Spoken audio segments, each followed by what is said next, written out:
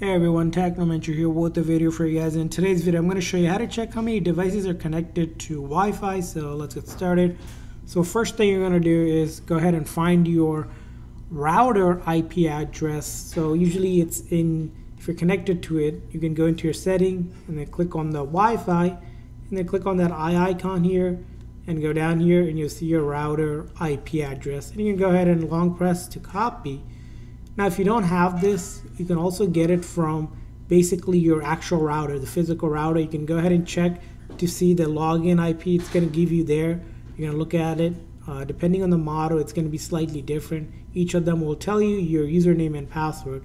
And once you know your username and password and the login IP, you're just going to go ahead, paste in that IP. So whatever IP here, for example, I have a Netgear that I have set up. And then from there on, you're going to see username and password again. It's either on the router, or if you set it already to something else, you're going to go ahead and use that to log in. So I'm going to go ahead and use that to log in. Here I have mine. Usually a lot of times it's like admin and password is all the same, but you'll find that info again on the router, or if you already set it up, you might already know this info. And once you log in, what you're going to notice is, depending on the model that you have, it's going to look similarly something like this.